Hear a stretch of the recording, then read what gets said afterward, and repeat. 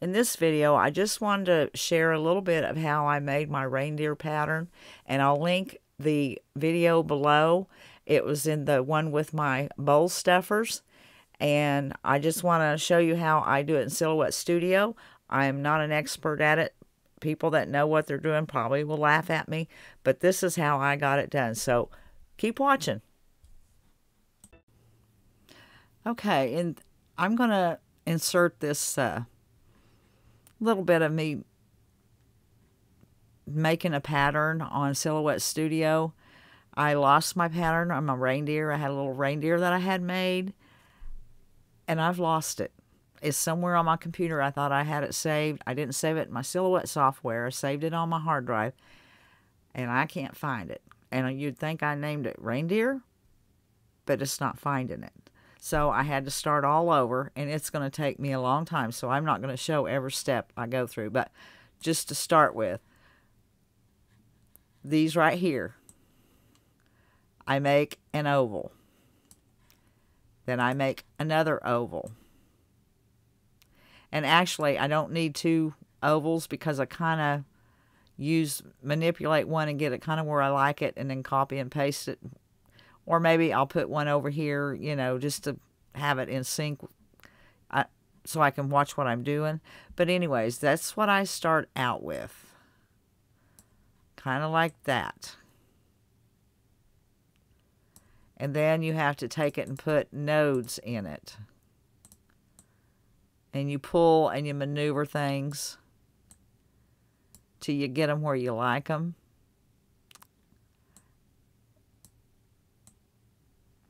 Anyways, I'll pull. That's why I'm not going to do this on, because I sit here and fiddle with it, and I get some really strange looking things.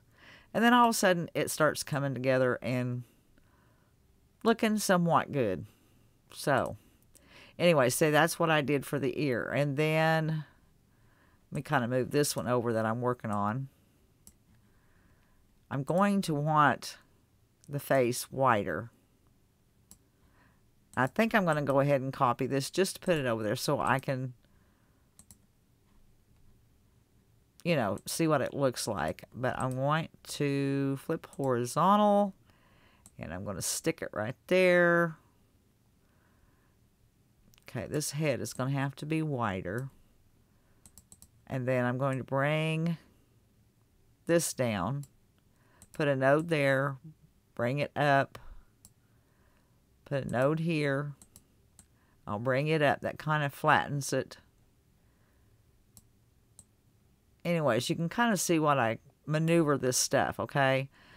Now, I want this to come in. Okay, I'm going to have to make another one there. Bring this in some. I'll bring this up to match it. I'm not doing a real good job right now, but I don't want that all the way out. Okay, I need to delete a node. Bring this in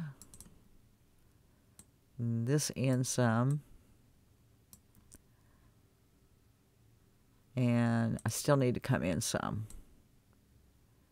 Whoops.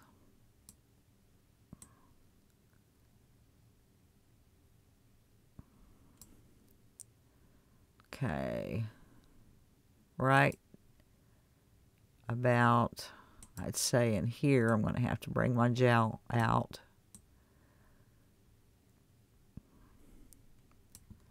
I still need to come in with this. And bring this one out so it can go in more.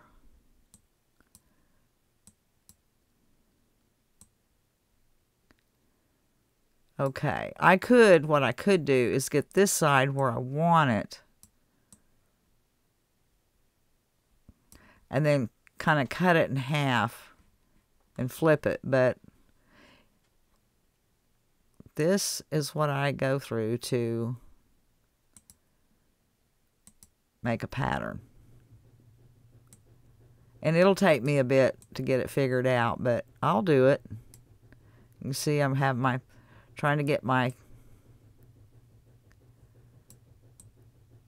whoops, bring that in a little bit. I need to smooth that out. There we go.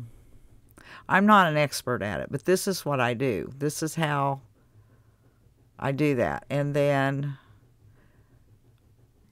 let's just say it's done. I'm going to pull this aside. I have a lot more to do on this, but let's say I'm done with that. I've got both sides the same way. I got the jaw come down, that, you know, how I kind of manipulated it. And then I'll select it all and come down and hit weld. And it'll be one piece.